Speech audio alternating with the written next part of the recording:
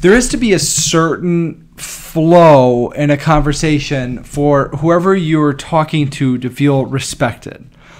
And a lot of these videos are talking about how to essentially sell something, whether it's dental case presentation or just yourself to a prospect, whatever the case is, you fill in the blank.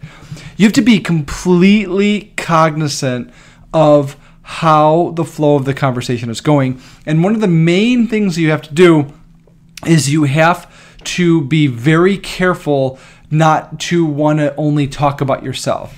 So what I mean by that is that a lot of times as humans, it's naturally just part of us that we're going to want to say, it's me, me, me, me, me, me, me, me, me. So when you haven't had a chance to talk very often, you're going to want to talk about yourself. So the worst thing you can do is if the patient or if the client or the customer, if they're starting to say something and then you talk over them because you naturally want to just get that in and talk about yourself, that it's going to give them a feeling like you could really care less about what they have to say. And really in sales or case presentation, whatever have you, the most important person right there is them, and you got to try and help them and take care of them and listen to what their needs are and help them as much as possible.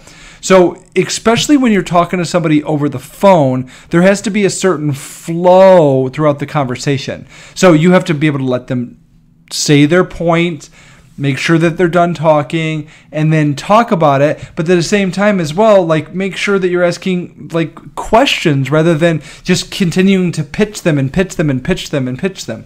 You just got to be really careful that throughout the flow of the conversation that you're being very cognizant not to make it all about you, and really the opposite, make it all about them, and that really makes them feel a lot more comfortable. And especially nowadays, because everybody kind of wants to talk about me, me, me, me, me, me. I mean, think about all the selfies that you see on Facebook. It's a natural thing, or social media, Instagram, Pinterest, whatever. They want to talk about themselves. It's me. I'm important. It's me, me, me, me. So make sure that it's not me, me, me, me during out the flow of the conversation, especially if it's over the phone and you're giving them the chance to say whatever they have to say.